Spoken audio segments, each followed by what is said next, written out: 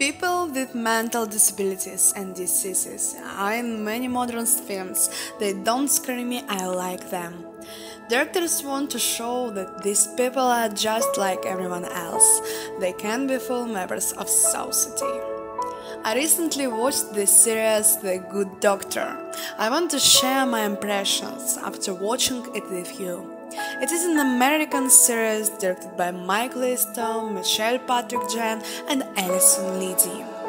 The series tells the story of a young talented doctor with Savant syndrome, who has unique abilities, incredible memory and fantastic sensitivity to problems that erupt inside the human body. The hero becomes a brilliant surgeon. Despite this, his development as a person corresponds to the level of a 10-year-old child. Society is faced with an experienced person who deserves honorary treatment, knows something, ridicule and pity. Freddie Highmore starred in this film, listening talented young actors. Freddie Highmore is my top the best, and the hero Sam Murphy is just made for him.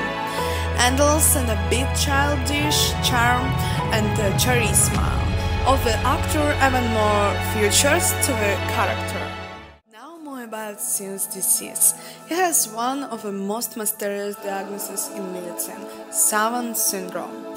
This is a rare condition in which people with developmental disabilities, in this case autism, have so-called genius excellence, outstanding abilities and certain areas of knowledge. A person with Savant syndrome may be able to repeat several pages of text heard only once, accurately multiply numbers, or sing all the areas after an opera performance. At the same time, in other areas, these people demonstrate a clear healthiness and a very up to mental retardation.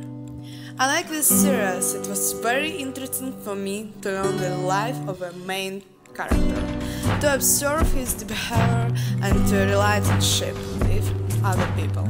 I advise you to watch this series, The Good Doctor.